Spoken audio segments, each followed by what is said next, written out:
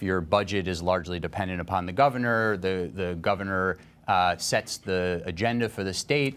How do you possibly plan to execute that as lieutenant governor for the entire state of New York and its vastness without much money in the bank? Absolutely. Now, the first thing to point out is that if the budget is roughly $600,000 to $700,000, I believe it's largely been an expensive ribbon-cutting role. It's largely ceremonial.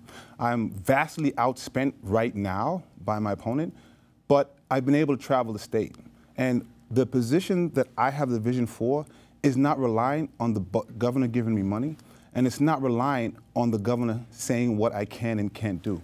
I do believe if the governor believes in the things that he says he's saying now, close to election time, I'm actually the type of lieutenant governor he would want, because I have a vast history of getting difficult conversations through to productive legislation and policy. Let's return to you. Sure, go ahead. I'd be happy to. You know, I really don't appreciate having the role that I have undertaken on behalf of the people of New York denigrated in such a way to say that it's simply a ribbon-cutting role.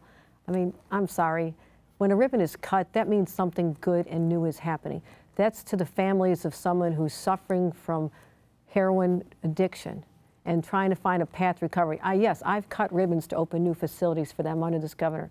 I've been there to cut the ribbons on new factories that are bringing life to places like downtown Buffalo, which was given up for lost and hopeless for my entire life.